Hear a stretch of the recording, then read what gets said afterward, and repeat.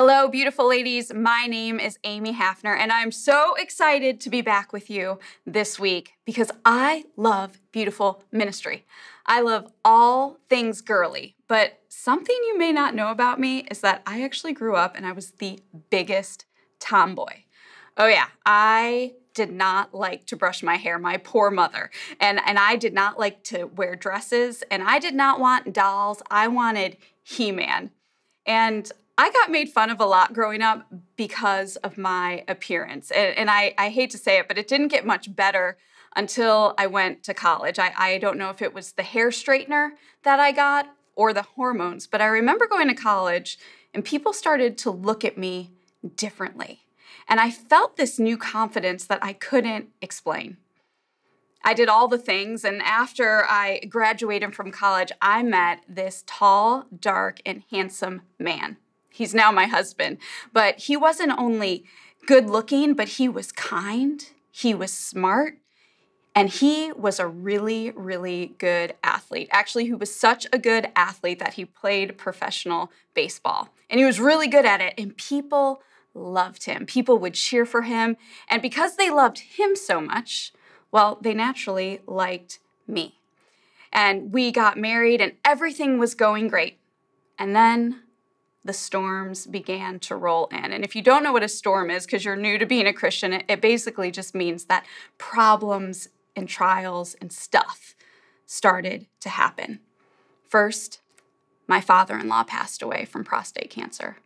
3 weeks later, my grandmother, who pretty much I spent a lot of time with growing up, she passed away. And as a 20-year-old girl, it was the first time that I really had to look death in the eye, and it really frightened me. A few months later, my husband, he sustained an injury in his shoulder, and he would never, ever recover back to before the injury. And the same people that cheered for him, that loved him, began to boo him and curse him. They actually would write letters and send us hate mail wishing that he was dead. And naturally, they didn't like him anymore, so they didn't really care for me. And I remember one night I was scrolling, some of you have heard the story, I was scrolling, I was reading an article, and I saw my last name in a related article, and this was on a website that had 17 million subscribers. And I clicked on it out of curiosity, and the title of this article was MLB's Top 25 Most Tradable Wives. And this article prefaced that the picture of this wife was so heinous and so ugly that her husband had married so far below what he was worth, and he should trade her in for a better model. And I'm sure you could imagine what it felt like when I saw my picture at number 13. And I read the comments, people saying how heinous I was, how ugly I was. One comment actually said, he should throw her out with the trash. For 3 days, I curled up in a ball and I cried, and I did not leave the house. I was so embarrassed. I was so mortified. And every time I tell this story, I get a little choked up, and not because that article was written, but because the girl crying in the corner actually believed it. She actually believed that her worth and her value were based on the words of people. And I could not see myself because I did not yet know our Savior. You know, it's just crazy to me, but that God would actually move me and put me in a ministry called Beautiful. He has such a sense of humor, doesn't he? And, you know, that is really why the main reason that I love this ministry. It's because a woman who follows after God with everything that she has is truly beautiful, because the glorious beauty of God shines right through her. And that leads me to my question tonight. And it's kind of a two-part question, but it is, what do you see when you look at me? And that's a good question, you know, to ask about ourselves. God, what do you see when you look at me? God, search my heart. But more importantly, what do you see when you look at God? Do you have a skewed view? Is your opinion about God based on what other people have told you? Is your opinion and how you see God based on how you feel that day? Do you have your mind made up about who he is? Do you only check on him when you need something? Do you see him as holy and good? Do you look to the world to tell you what to do, or do you look to his word for the truth? The thing is, every spiritual condition and decision that we make is in direct correlation of our understanding of God's mission and his disposition. And that's in your notes, but I'm going to say it one more time. Every spiritual condition and decision that we make directly correlates on our understanding of God's mission and his disposition. And this happens, good or bad, to the first king of Israel, King Saul, in our series, Powerful and Present. So if you have your Bibles, we're going to be, Saul's life covers 1 Samuel chapter 9 all the way through 2 Samuel. But we're going to stick on two chapters tonight, chapter 10 and chapter 15. But first, let me pray. Father, I just thank you. I thank you for your word. I thank you that you meet us all right where we're at. Father, tonight, let your words be my words. Speak to each woman. You know her heart, Father, and we give this all to you for your name and for your glory. Amen. So if you remember back in week 1, we were in 1 Samuel and we met a boy, and now he's a man. His name is Samuel, and he is the only priest, prophet, and judge. And at the time, he is leading Israel through what he hears from God. God is the king, but Samuel is leading. The thing about Samuel is now he is a little bit older, and he does not really look like a king or a leader. And the Israelites, they look around and they look at the Amorites and they look at the Philistines and they look at these other nations and they see, oh, he's a really good-looking king over there, and that one over there, he looks like a king. We want to look like all of the other nations. And Samuel reminds them that earthly leadership will take and take and take. Only leadership under God will give and continue to give. But the people pay no mind, so Samuel goes to God, and God says, Samuel, don't worry, they have not rejected you. They have rejected me as their king. So God appoints a king. He picks someone, and his name is Saul. And what do we know about Saul? Well, we know that he is the son of Kish. He comes from a noble, wealthy family. We know that he is handsome. We know that he is tall. The Bible says he's a head taller than everyone else. And we know that he is strong. And he's definitely somebody that you would look to from an outward appearance and be like, oh, he looks like a king. The only thing that I noticed when I read this description of him is that there is no mention of the spiritual condition of his heart. The most important quality, they just kind of breeze by. But God is powerful and he is present, and here is how he works in 1 Samuel chapter 10. It says, as Saul turned to leave Samuel, God changed Saul's heart. And all these signs were fulfilled that day. When he and his servant arrived at Gilbeth, a procession of prophets met him. The Spirit of God came powerfully upon him, and he joined them in their prophesying.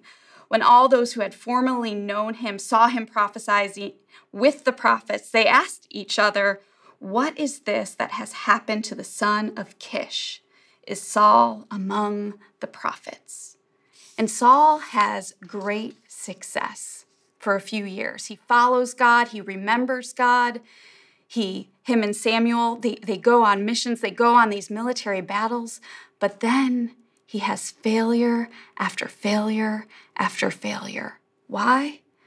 Well, I think we can learn a lot about failure and a lot about God's character through the life of Saul. So the first thing where he went wrong was that he forgot. We need to, number one, remember. 400 years before Saul was ever king, God wrote a book through Moses called Deuteronomy. And in chapter 17, it actually gives laws and decrees for an earthly king.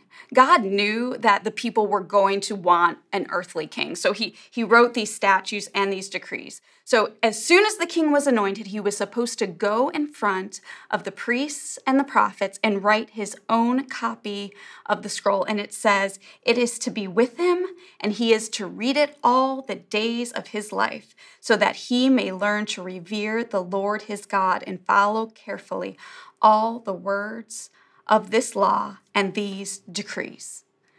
Reading the Bible, staying close to God, reading the scroll, it was to keep him from becoming prideful. It was to keep God as the king of his heart and to help him stay on the right path. Now, we aren't leading military sieges like Saul was, but we have access to the word of God. You know, I think there's a lot of reasons sometimes we don't read it, we don't understand it.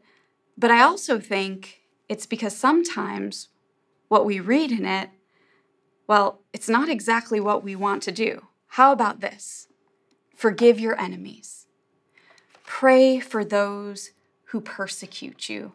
Forgive as Jesus has forgiven you. This is really hard to do. What about if someone abuses you and mistreats you and uses you? How do you forgive that? Well, let me just say this. Forgiveness does not mean restoration of the relationship. If you have been in a situation like that, it doesn't mean you forgive and go back into the same patterns. But forgiveness isn't just for the other person. It is for us. It's saying, God, I am going to remember what you did for me on the cross. I am not going to take the grace that you have given me for granted. When we forgive, people see Christ in us. But what about when we mess up, when we need forgiveness? Saul messed up and he needed to repent. That's number 2. Now, nobody really likes this word. Repenting is hard because we're actually admitting that we're wrong, and we're actually admitting that we need to turn and go the other way. It's humbling. It's hard. But I also think we have a hard time repenting and then accepting forgiveness because we are perfectionists. And this is the most prideful thing, in my opinion, that we can do, because it is saying that, God, okay, I know you died for all of these sins, but my sin where I am, what you did wasn't enough. When we mess up, the enemy will beat you up and you will stay stuck. I was so there this week, and I found myself on my knees, flat on my face, crying out to God, God, please give me a new heart. And he reminded me of this verse in Romans 12:2. Do not conform to the patterns of this world, but be transformed by the renewing of your mind. Then you will be able to test and approve what God's will is, his good and pleasing and perfect will. When we have our minds renewed, we are able to reject what is not from him. So we remember, we repent, we get renewed, and we have to reject, but there is one more thing. We have to take responsibility. Saul's downfall was that he never truly repented with his whole heart, and he never truly took responsibility for his actions. He's actually caught in a lie by Samuel. He tells Samuel, yeah, I did exactly what the Lord told me to do. And Samuel calls him out in chapter 15. And then as soon as Samuel calls him out, this is what he says. He says, I have sinned, for I have transgressed the commandments of the Lord and your words, Samuel's words, because I feared people and I listened to their voice. We take responsibility by having accountability. You know, anytime I prepare a message or have to make a decision, I don't do it by myself. The first thing I do is I go to God and I pray and I ask God for help. But I also have people that I run things by, that I ask questions to. Hey, am I on the right track? I have given them permission to speak truth into my life with love and kindness. That is one of the reasons that I love groups so much, why I love Beautiful so much. I have met some of my best people that have helped me walk out this Christian life, because this life can be hard and we need accountability. But King Saul, he forgets who God is. He does not remember. He does not repent with his whole heart. And he does not take responsibility for his action. So God comes to a point and he has had enough. So he decides to anoint and appoint a new king. And as he sends Samuel out, he reminds him, people judge by outward appearances, but the Lord looks at the heart. Now, King David is a great king. He's really, really good, but he still messes up. He still fails. And as we read the story of the kings of Israel and of Judah throughout the history of time, we see these failures. Because the thing is that no earthly king can ever be the King of Kings. All of it, all of the failure, all of the mess was always pointing back to the redemption that we find in Jesus, because he is powerful, and through his Holy Spirit, he is present today.